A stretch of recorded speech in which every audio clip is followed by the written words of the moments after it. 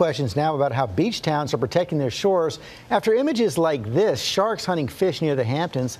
And there has been a recent surge in sightings at Cape Cod, with one politician recommending dramatic action.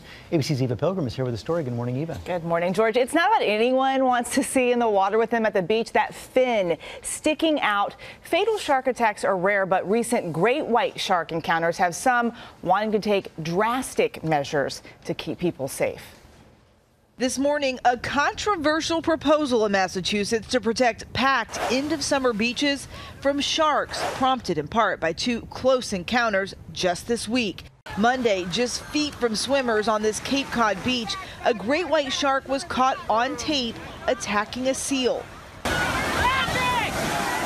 Listen as the beachgoers panic, screaming, running out of the water.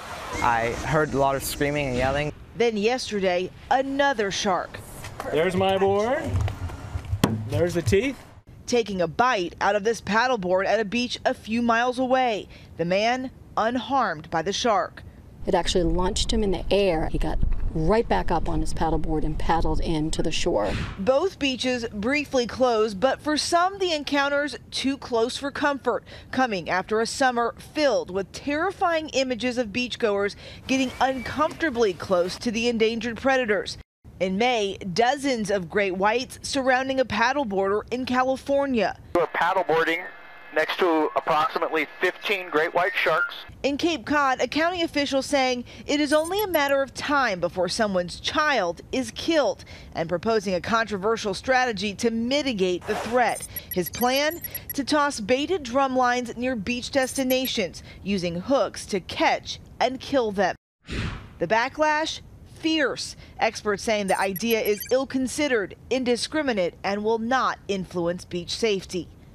Now, even though it freaks us out, scientists say the sharks being in the area is actually a sign of a healthy ecosystem. They're there to feed, not on us, but on the seals. And in both of those cases in Massachusetts, there were seals in the water nearby. That explains it, Eva. Thanks very much.